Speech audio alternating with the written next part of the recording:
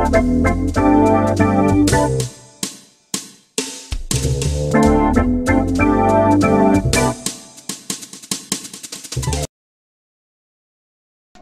I'm gonna reorganize my kitchen wrap with this corrugated file folder that I got, or it says file holder, sorry, that I got from the Dollar Tree. I haven't even opened it yet, so I'm not even sure how it's gonna hold up, but we're gonna try it and see. Okay, let's see. So it's got a little flap down here that you open up. And it slides out.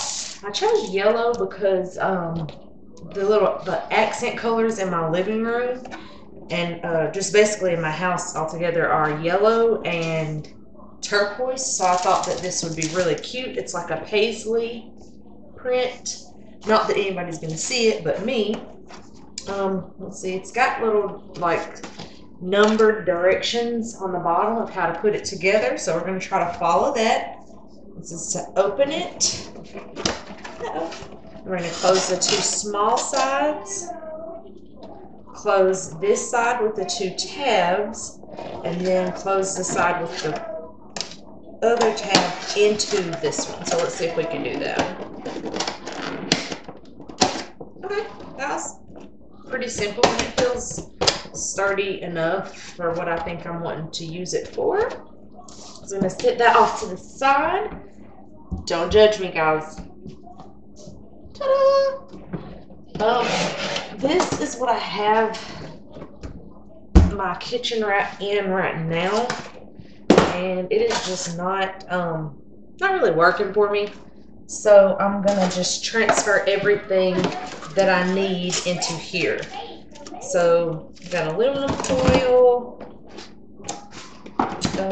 wax paper. I don't know why we have two things of wax paper. I don't even use that much wax paper. So I have a cabinet, I mean not a cabinet, but a bin at the top of my pantry that just has like extra stuff in it. So I may put one of these in here for what we're going to use now, and then sit this extra one up there for when this one runs out. Let's see, we've got plastic wrap, and then we have these freezer bags. And I also have, I don't know why this is out. There's only two more of these in here. This one probably needs to throw away.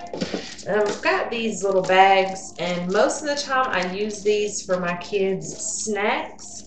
So what I'm going to do with these bags, because that's what they're used for, is put them in this drawer that I have my Tupperware glass containers in. And I have this bucket in here. It's not anything fancy. It's actually something that Peppermint came in. And it's got these reusable snack bags in it. So I'm just going to go ahead and put these in there. And so from now on, that's what I'll do with those type of bags, is I'll put them in that little container there.